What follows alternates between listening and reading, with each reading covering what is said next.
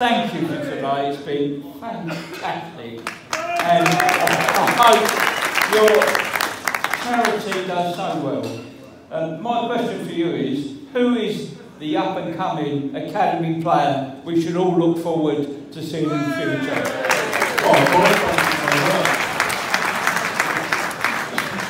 Thanks, Colin, I appreciate the words.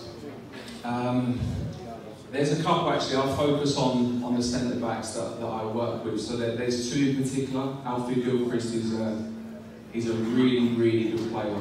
He's got an unbelievable attitude. He's been at the club since the age of 8.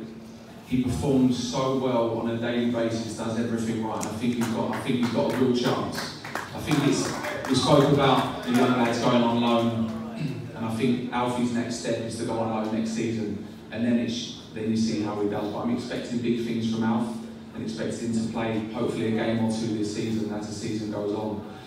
There's also a couple more.